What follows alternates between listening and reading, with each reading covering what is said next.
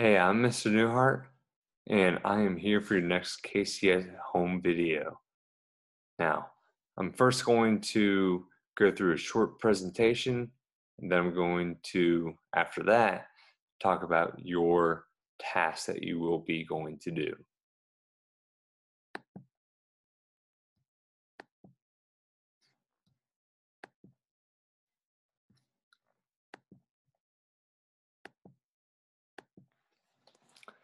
So with this task, we're going to talk about the age of exploration, but specifically, we are going to be talking about the Columbian Exchange. So first off, I do want to mention that if you do have trouble understanding this video, you can turn on the closed captions if available. You can adjust the playback speed to slow down the video. You can consider watching short clips, then pause, listen, and watch again. If not, watch it with someone else and stop it periodically and see and hear what you understood. So, our essential question is, what was the impact of the Columbian Exchange? And our objective is, what did the Columbian Exchange have on the New World and the Old World? So going back to this, to understand the Columbian Exchange is, what do you know about the age of exploration? Well, it was a time period where there was a lot of exploring. There's several videos online that you can find. One that I like using a lot is a TED Ed that talks specifically about the age of exploration and really, is the exploration over, or the age of exploration over, or is it still continuing? So why did people in the 14, 15, and 1600s, why do they want to explore? Well, a lot of it dealt with the Crusades, Renaissance, Reformation, uh, your monarchs, technological advances, as well as people seeking fame and fortune. Well, with the Crusades, nations competed for Asian trade. So you had your spices, you had your silk. With the Renaissance, there was a curiosity about other lands and peoples. With the Reformation, you have refugees, you have missionaries that are traveling all across lands. Monarchs are seeking new sources of revenue. With technology, though, this really inspired the age of exploration because compasses were getting better, he had better maps, and he had a better astrolabe.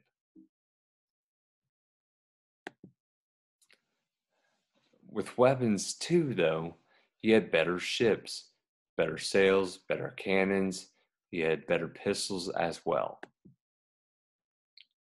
With maps, what we're looking at is people were being able to venture out farther than ever.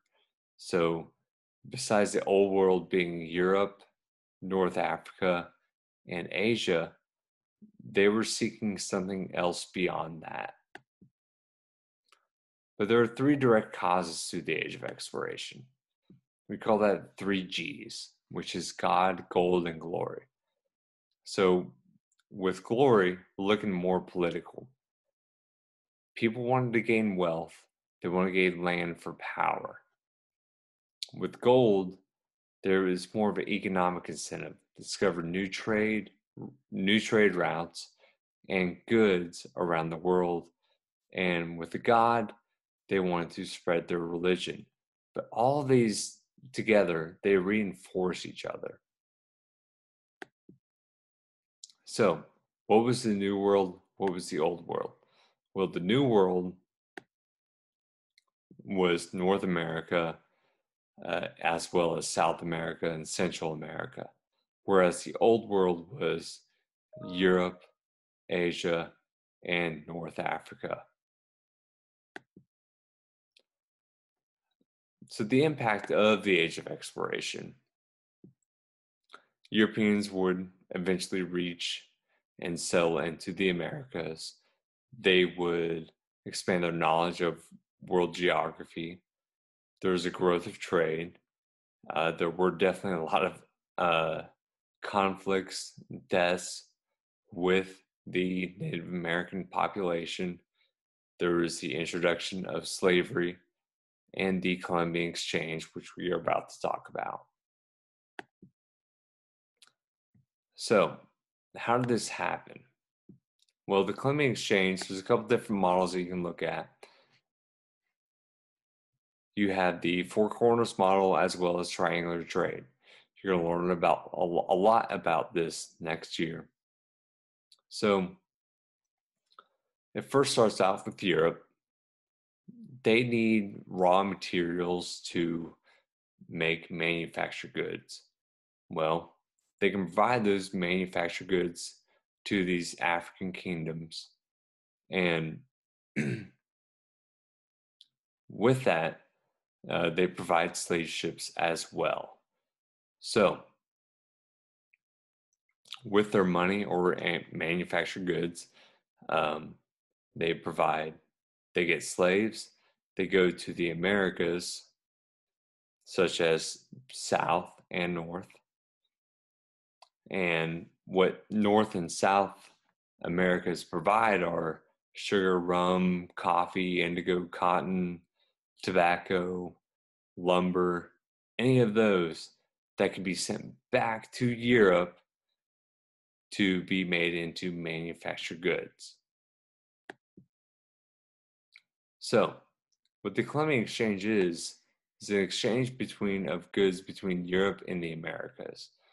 It involves plants, foods, crops, animals, human populations, diseases as well. So when we talk about diseases, we're talking about a wide variety of things. Smallpox, measles, the whooping cough.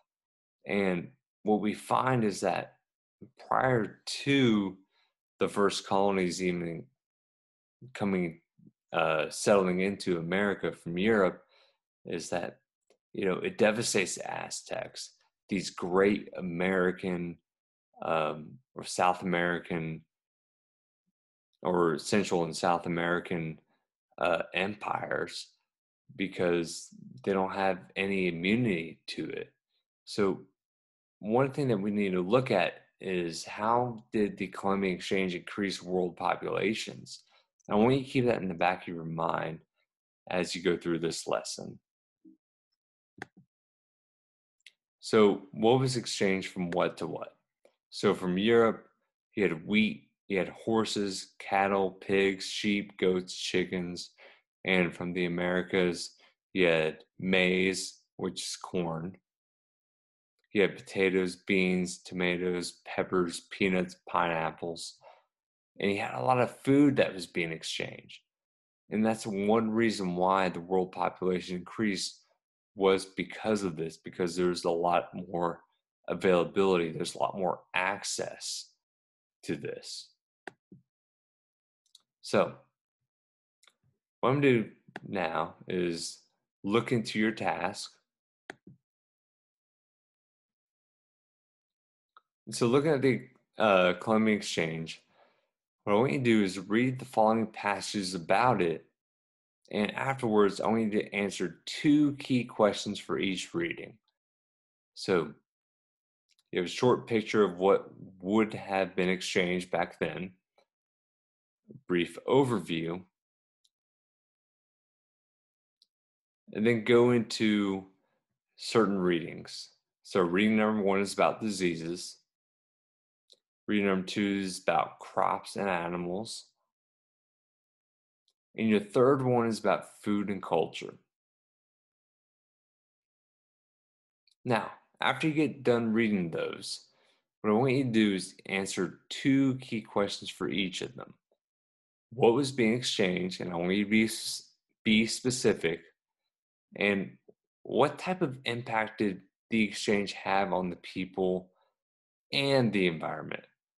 And I want you to list both the negative and the positive. And you can do this whichever way you want. You can do it in a graphic organizer.